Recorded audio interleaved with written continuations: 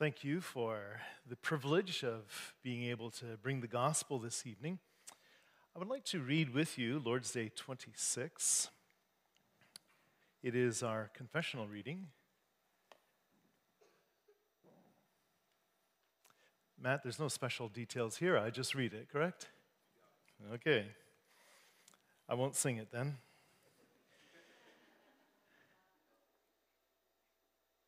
Lord's Day 26, it teaches us about baptism. There are two Lord's Days about baptism, and I'm just reading the first. How does holy baptism signify and seal to you that the one sacrifice of Christ on the cross benefits you? In this way, Christ instituted this outward washing, and with it gave the promise that as surely as water washes away the dirt from the body, so certainly his blood and spirit wash away all the impurity of my soul, that is, all my sins. What does it mean to be washed with Christ's blood and spirit? To be washed with Christ's blood means to receive forgiveness of sins from God through grace because of Christ's blood poured out for us by his sacrifice on the cross. To be washed with his Spirit means to be renewed by the Holy Spirit and sanctified to be members of Christ so that more and more we become dead to sin and lead a holy and blameless life. Where has Christ promised that he will wash us with his blood and Spirit as surely as we are washed with the water of baptism? In the institution of baptism, where he says, "Go therefore and make disciples of all nations, baptizing them in the name of the Father, and of the Son, and of the Holy Spirit." Matthew 28:19. Further, whoever believes and is baptized will be saved, but whoever does not believe will be condemned. Mark 16:16. This promise is repeated where baptism calls baptism the washing of regeneration and the washing away of sins. That's from Titus 3:5. And Acts 22:16. That is our confessional reading. In order that we may ground the message in Scripture from the Bible, I would like to read a few verses from the Gospel according to Mark, chapter 1, verse 40 to the end of the chapter, where we read a very beautiful incident in the ministry of Jesus. So this is Mark chapter 1, therefore it is an event very early in his public ministry. There we read, "A man with leprosy came to him," Jesus, "and begged him on his knees, 'If you are willing, you can make me clean.' Filled with compassion, Jesus reached out his hand and touched the man. 'I am willing,' he said, 'be clean.' Immediately the leprosy left him and he was cured. Jesus sent him away at once with a strong warning. 'See that you don't tell this to anyone, but go, show yourself to the priest and offer the sacrifices that Moses commanded for your cleansing as a testimony to them.' Instead, he went out and began to talk freely, spreading the news. As a result, Jesus could no longer enter a town openly, but stayed outside in lonely places. Yet, the people still came to him from everywhere." The title for the message this evening is, "You Need to Wash Before You Can Come In." My mama was a fierce defender of the cleanliness of her home. Before you could come into the house, she was standing guard at the back door. "Take off your boots and make sure you remove your shoes. And go straight to the tap and wash your hands." And that was an important thing for my mom. Because we lived on a chicken farm, and she wanted to make sure we weren't trampling manure into the house.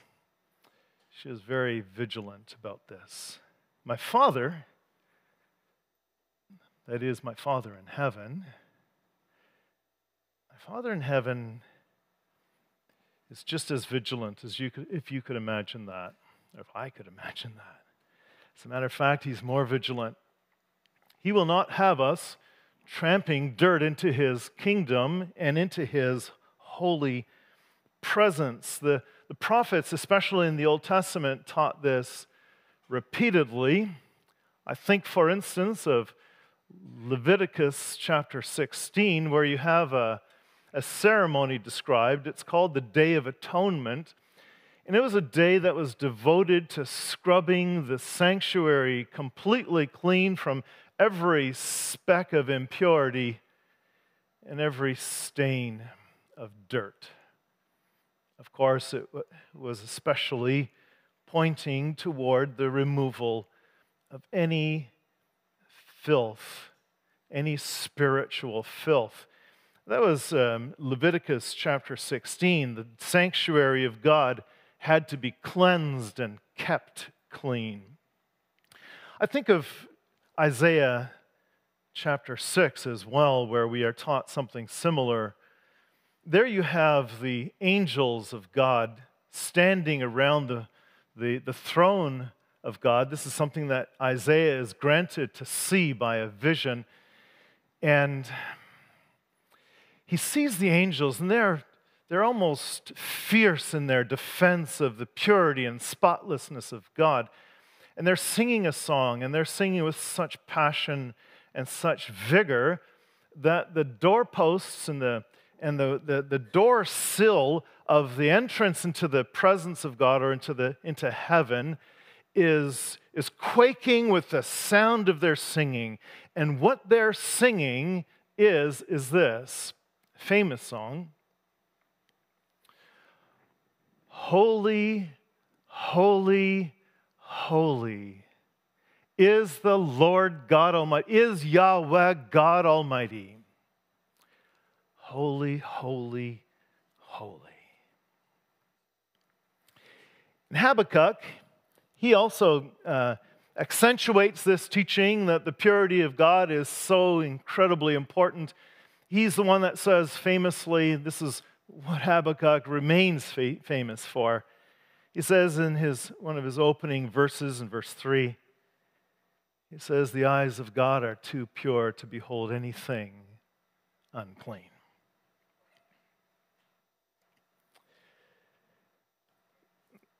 The opening miracle described in person in the Gospel according to Mark draws attention to this matter. We read about a man who came to Jesus who suffered leprosy.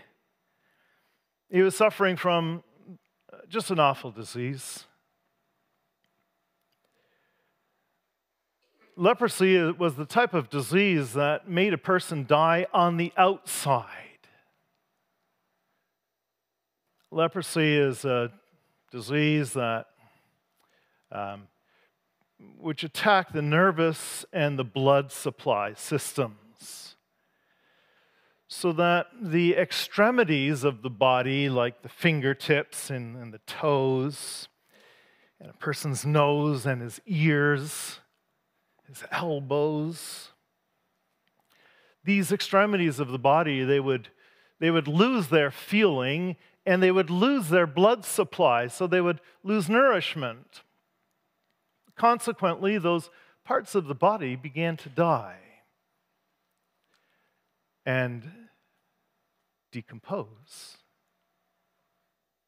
It was a terrible, terrible disease. A person dying on the outside.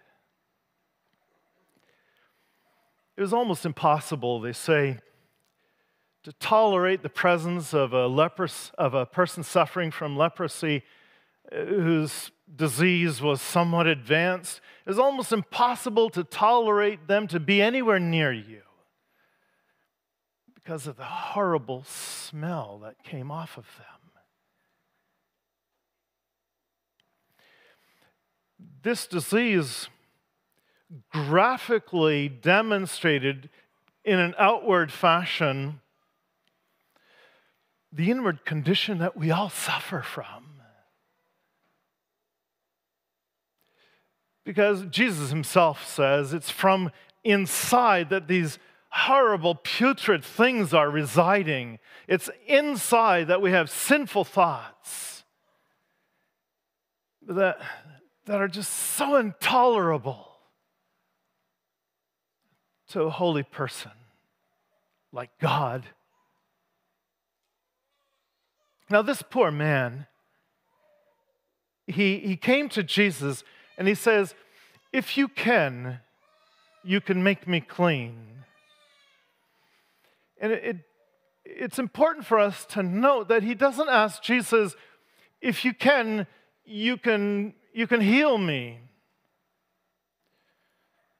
What this man wanted was not healing. Of course, he would love to be healed. But the word he chooses expresses what is on his heart. What he wants is to be made clean. Because his uncleanness, his disease, rendered him unfit for the heavenly community and the earthly community.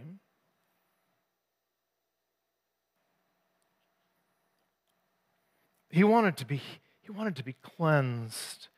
Now, to be clean, to be made clean didn't mean in that culture and in that religious context of ancient Israel, in that context, to be made clean didn't mean to experience something hygienic. It was religious language.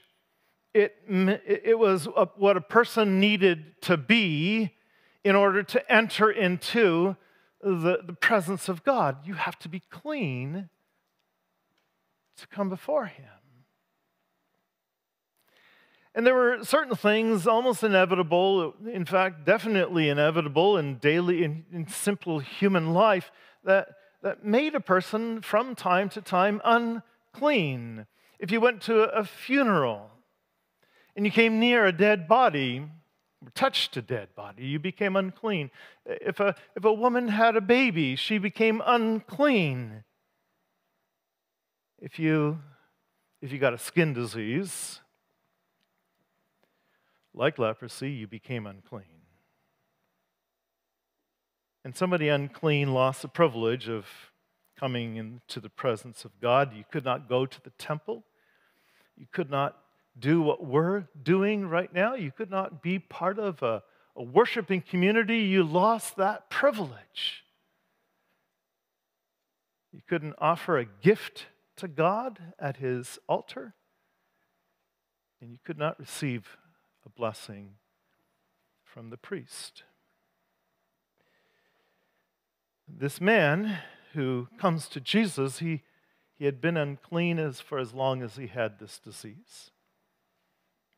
And what he missed most was not his health, as bad as that was. What he missed was his God. And that's why he comes to Jesus and he says, if you are willing, you can make me clean. And note too, he says to Jesus, if you are willing. This man has come to know about Jesus' reputation. Already earlier on in this chapter, in chapter 1, we have instances described, or not instances, but in general, Mark tells us, Jesus healed many people of all their diseases, and He cast out their demons, and He healed their sick. Jesus had very quickly developed a reputation for being a very powerful administrator of the healing power of God, restoring people in various ways. And so he knew that Jesus had the power to heal him. He trusted and he believed in that. But what he doesn't know right now is if Jesus was willing. I know you can, but I don't know if you care, he says. It's the kind of question, is that if you are willing, you can cleanse me. It's the kind of question that a person asks who has suffered too much rejection. God has rejected him. Society rejects him. Jesus, will you reject me too? I know you can, he says. But do you care?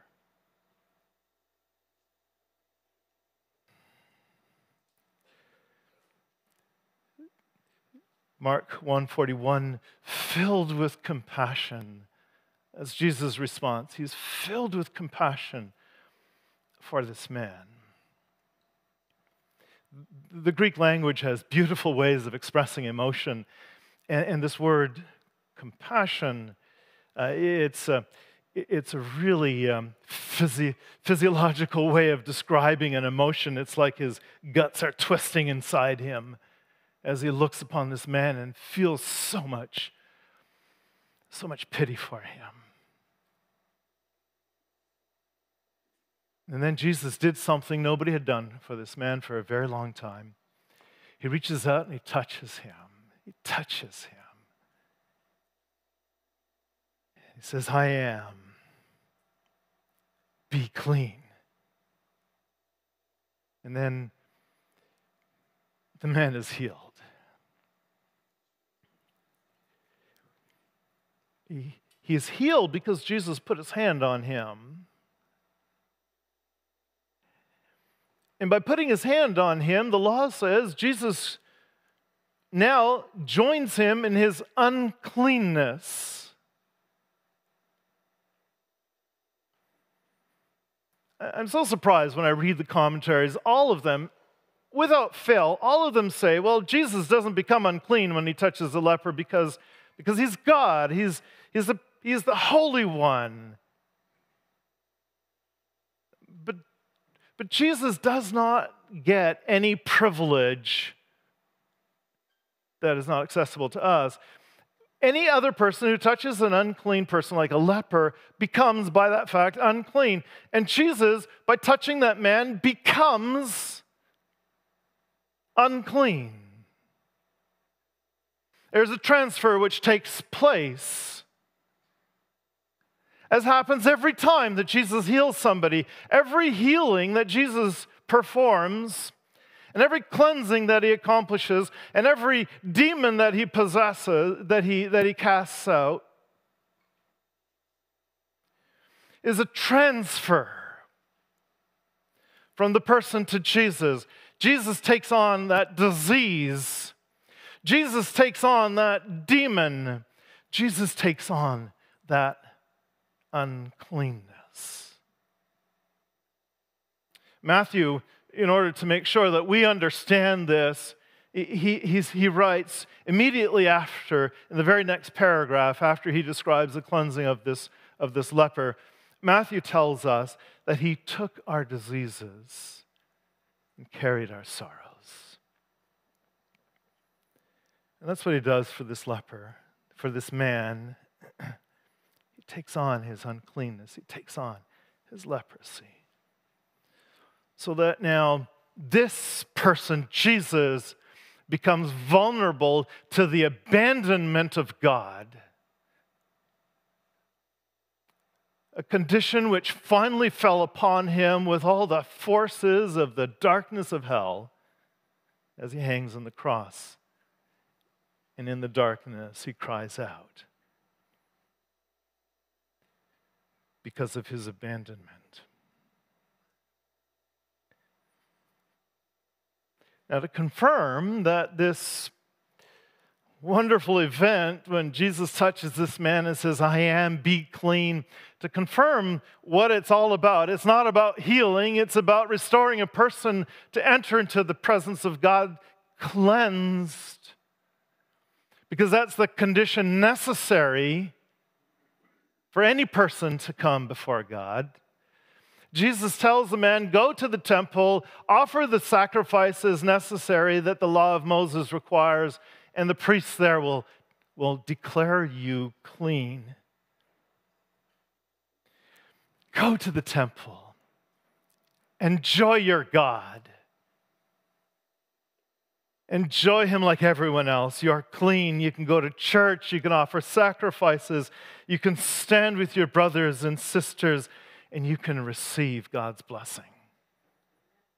And so he did. He was restored by the mercy of Jesus. He was cleansed in order that he might go in.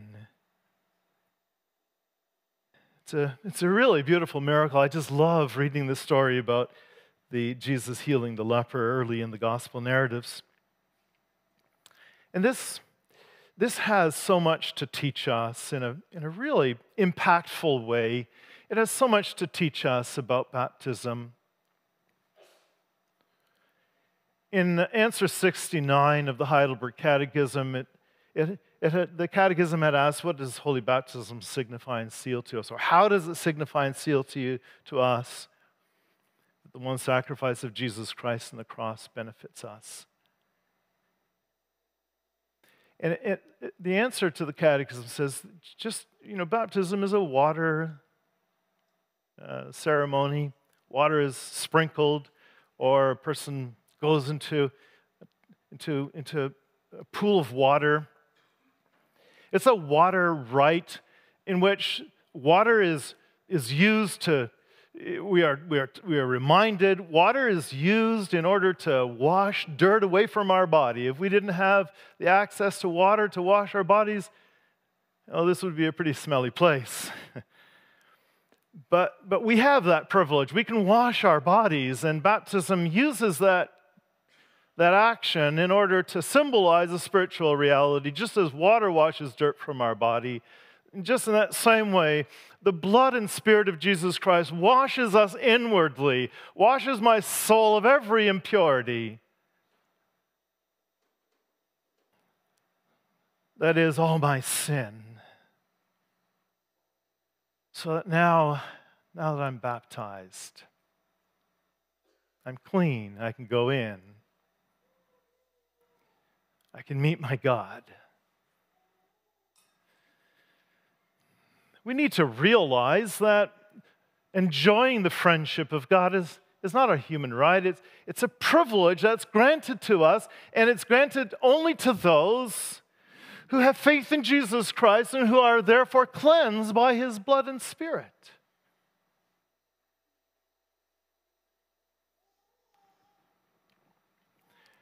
Perhaps you're sitting here this evening, you're enjoying the music, you feel lifted up by the prayer that Matt had offered, you delight to hear about Jesus, and it's so beautiful. But maybe you're not baptized. Jesus cares about these details. We might think, I love Jesus, that's enough. But Jesus cares about details. He tells this man, it's Jesus that does it. He says, the law requires that you go to the temple, you offer the sacrifice, and you be declared clean. Jesus cares about the details. He wants us to follow the prescriptions. He wants our heart. He wants us to love him, but he also wants us to do the things which love for him requires of us.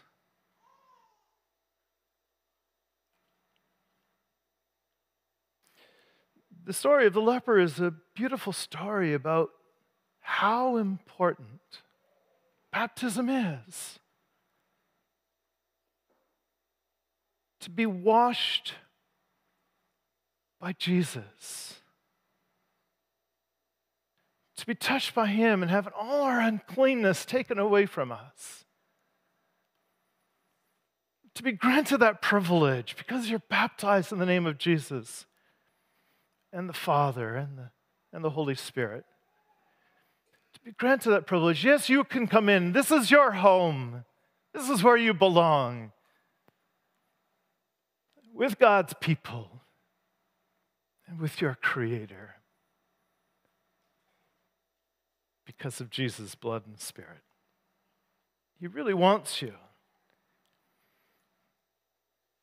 And by touching this man, he teaches us he's willing to accept any transfer. Whatever is on you, he's going to transfer it on himself. And he can purify you, taking away everything that prevents you from entering into the place of eternal joy. He did it for this man, and he wants to do it for you. Don't neglect this beautiful gift.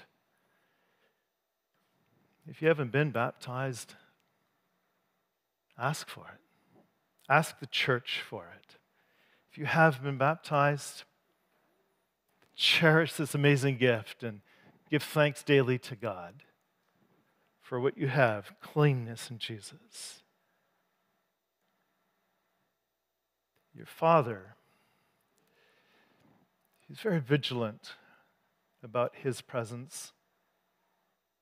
And He wants you to be there through Jesus Christ. Amen.